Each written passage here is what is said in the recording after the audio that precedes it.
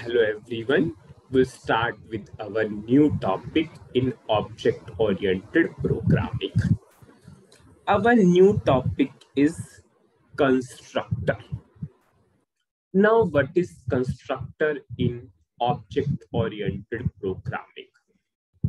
It is a special type of method which is executed automatically whenever a object is created. Whenever you are creating the object, SAP automatically call a method which is called as constructor. It is called as constructor. Means we are not explicitly calling the method constructor.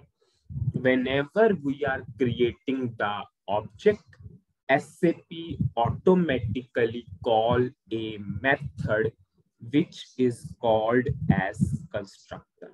Means we'll not go for pattern button and we will not call the constructor method. Whenever you will create the object, SAP automatically call the constructor method. Suppose we are creating the object by this statement: create object, object name. So whenever this statement will execute, SAP automatically call a method that is your constructor method. Now, in SAP, we have two types of constructor. First one is constructor and the second one is class underscore constructor. We'll cover each and every point. So I will go to SC24 transaction code. It is the transaction code for global classes. Suppose I will pass some existing class name. In this class, we already have a method display. Now you can see we have two methods available. One is constructor and one is class underscore constructor. I'm clicking on to this. And you can see we have one method with the name constructor. Now I'm clicking on another class constructor and you can see we have another method name class underscore constructor. So we have two types of constructor and class underscore constructor. Now, if you see this constructor has which level, which type of method, it is a instance method. And class underscore constructor is using which type of method, static method.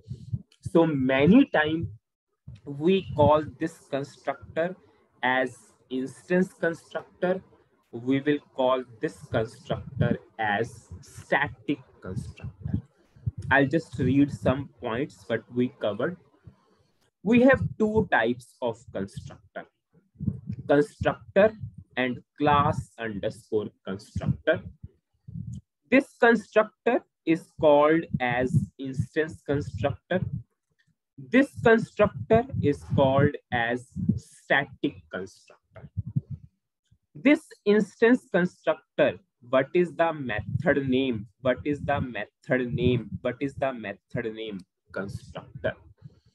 For this particular constructor, what is the method name? Class underscore constructor. Now, these are the two types of constructor: instance constructor and static constructor, or you can simply call it as constructor and class underscore constructor. Now I will cover this third point. Constructors are the methods with a predefined name. Have you seen these methods, these constructor and class underscore constructor? These are predefined names.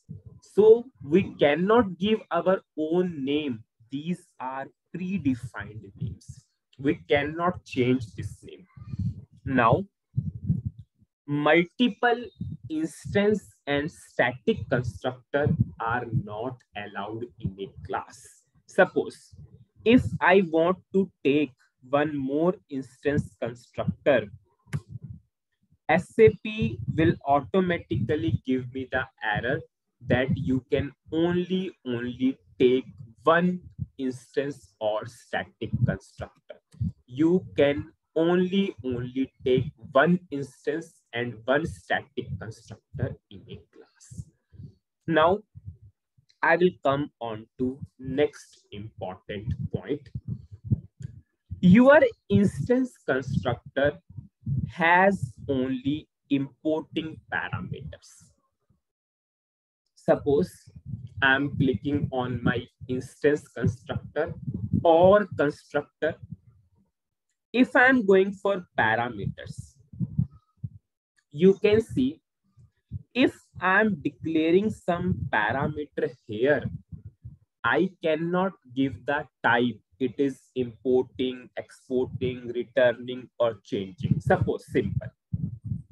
Rather than going for constructor method, I'm going for suppose display method, which was created previously, and I'm clicking on parameters button.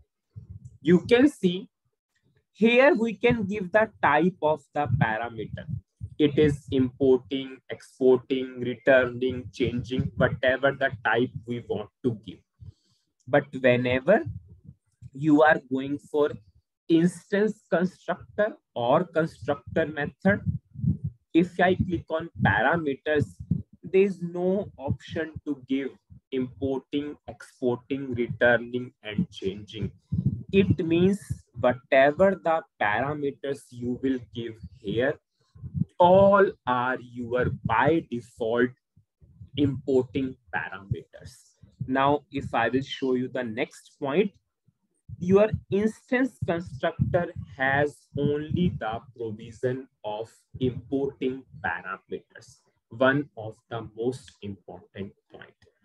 Now, your static constructor does not have any parameters. Suppose if I will click on my static constructor or class underscore constructor and I will click on parameters tab, you can see I'm clearly getting the message that your class constructor do not have any parameters. So in instance constructor, you have a provision for giving only the importing parameters.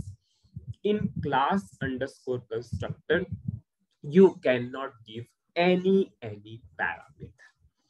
Now, your instance constructor can access both the static and instance attributes. Suppose I'm going for attributes tab. I'm declaring one attribute, suppose pval1. It is my instance attribute.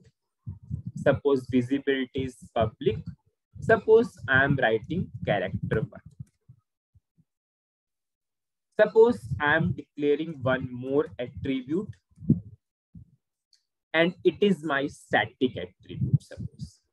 And I'm saying visibility is public. It is character1. Now, I will go to methods tab. Your instance constructor can access both the instance and static attribute. Suppose I'm going for this method and I'm writing, suppose, write lv underscore val1, write lv underscore val. This is my instance attribute. This is my static attribute. If I'm checking the syntax, I'll just check the name again.